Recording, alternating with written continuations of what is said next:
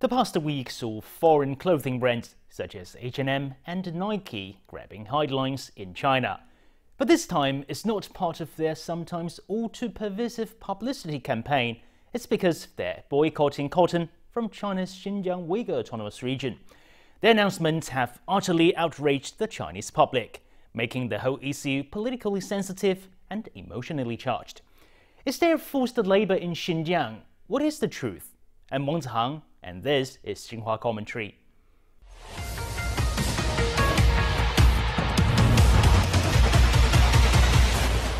Hey, it's the 21st century, and it's a country that is capable of sending a rover up to the far side of the moon we are talking about. Does anybody really believe that the cotton industry in Xinjiang uses forced labor in this day and age, as white American landowners did in the 19th century? The truth is that cotton production in Xinjiang is more mechanized than you might have thought. As of 2020, nearly 70% of the region's cotton fields used the machinery to pick cotton during the harvesting season, making the large-scale use of manual labor a thing of the past. And in some parts of Xinjiang, the mechanization rate has reached 95%. The reason is simple. John Deere cotton harvesters and other brands of imported or homemade cotton pickers work much faster and much cheaper than picking by hand. As a result, seasonal migrant workers who flocked to Xinjiang from other parts of China have disappeared from Xinjiang cotton fields in recent years. In its statement, the fashion retailer H&M has mentioned an NGO, the Better Cotton Initiative.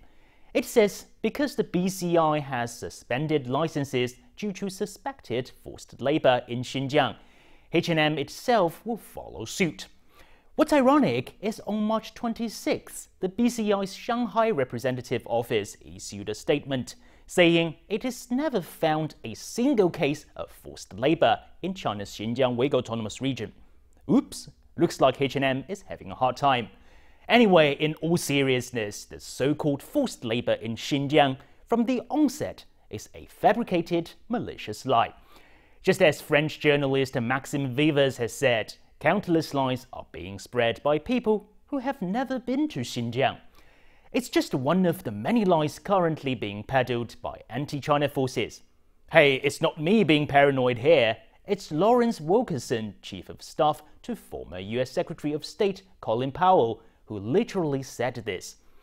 Well, the CIA would want to destabilize China, and that would be the best way to do it, to foment unrest and to join with those Uyghurs in pushing the Han Chinese and Beijing from internal places rather than external. Now you see how this Xinjiang game is being played out.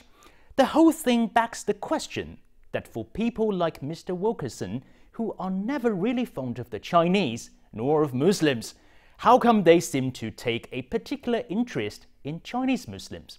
That's indeed a good question.